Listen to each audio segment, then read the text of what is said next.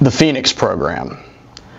The CIA, in coordination with several agencies, but mainly ARVN forces, throughout South Vietnam from the years of 1967 to its end in 1972, carried out a new attempt at pacification called the Phoenix Program. This program was just one of the shady operations the CIA was carrying out during this time frame in the country.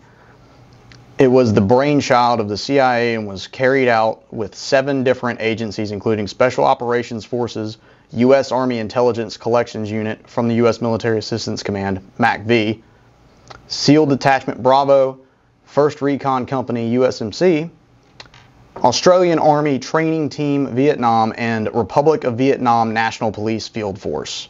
This program was operated with the use of Provisional Reconnaissance Units, PRUs, and regional interrogation centers.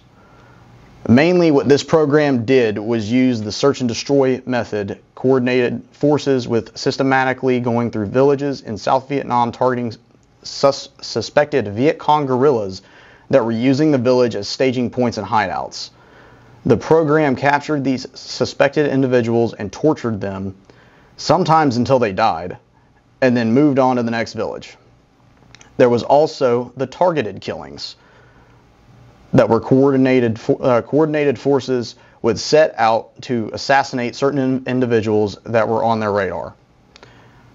Here's a quote from Lieutenant Vincent Okamoto, who was an intelligence liaison officer for the program during 1968 for about 2 months.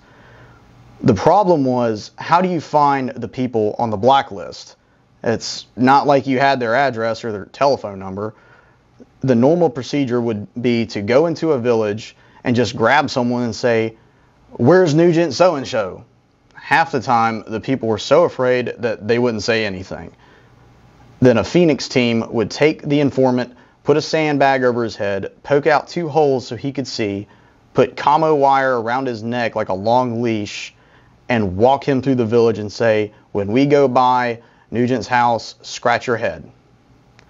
Then that night, Phoenix would come back, knock on the door, and say, "April Fool's, motherfucker." Whoever answered the door would get wasted. As far as they were concerned, whoever answered was a communist, including family members. Sometimes they'd come back to camp with ears to prove that they killed people. Phoenix neutralized 81,740 people suspected of VC membership, of whom 26,369 were killed and the rest surrendered or were captured.